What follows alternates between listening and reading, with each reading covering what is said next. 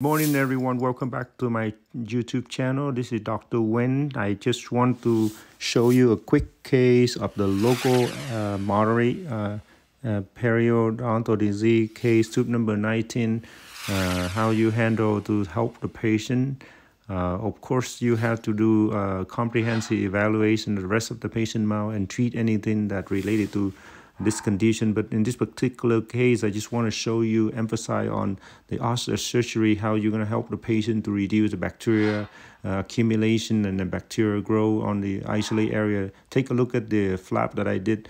After I flap, you can see the architecture of the bone was really bulky. That's a perfect place for the bacteria to grow, and a perfect place for the bacteria to continue grow and causing the bone loss of the furcation and around area. So what you have to do is remove the architecture bulkiness of the tube on the buccal side as well as the lingual side if possible. So when you can do that, you allow the patient to access the furcation area and clean the patient really well. So as you can see right now, the tube is really exposed and the bone is being reduced. Smooth the area nicely, so when you reposition the gum should be nicely attached to the tube structure in a way that the patient can brush and access on the furcation area as well as the meso and distal area.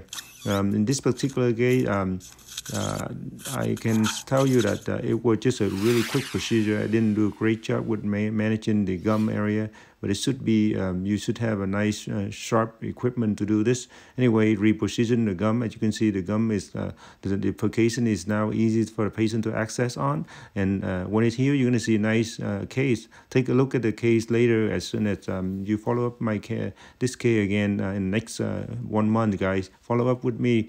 You're going to see how the gum look after 1 month or 6 weeks or whatever, whenever the patient coming back. Thank you again. Osseous surgery is not that complicated. Just learn it, read it, and you can learn and do it yourself.